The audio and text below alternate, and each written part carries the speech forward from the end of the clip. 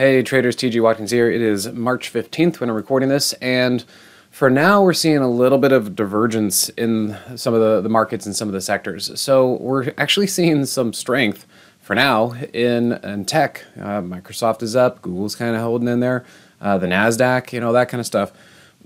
So I think what's happening is there seems to be kind of a push-pull, a tug-of-war between interest rates going down. The TNX is going down.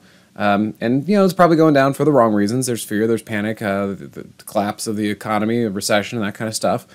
But, tech loves lower rates. And so for right now, it seems as though those lower rates are starting to, are having more of a bullish effect than the recession or the economy is having a negative effect.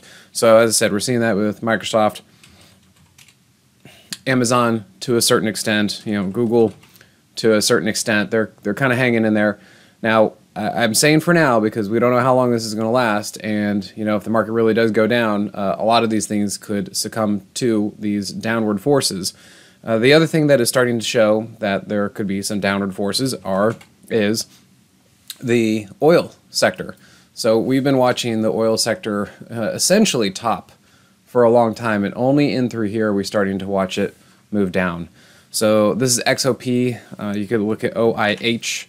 This took a while to finally succumb, and now pretty big down. So looks to me like there's some big things happening out there as far as the energy sector. And ExxonMobil. Looks like this thing might have been starting to top out here. You can see that we've got Moxie indicator down here and starting to roll over. So a lot of times people talk about and look at oil as a bellwether for the economy as a whole, and the fact that now oil, and you can even see this USO, is starting to decline, right? And, we've seen it down for quite some time, but now it's really actually breaking down. And this could be kind of the last shoe to drop as far as strength of the economy, because when oil goes down, it does tend to precede a recession, lower demand, lower consumption, that kind of stuff.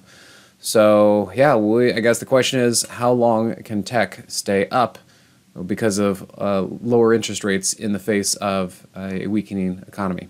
All right, everyone. Thanks again. We'll see you at the next one. Hey, TG here with Simpler Trading. Thanks for watching. If you enjoyed this video, be sure to leave a like or comment below. Also, make sure to subscribe and click that notification bell so you can stay up to date with my market analysis. Or you can join my free newsletter with the link in the description. Good trading, and I'll see you at the next video.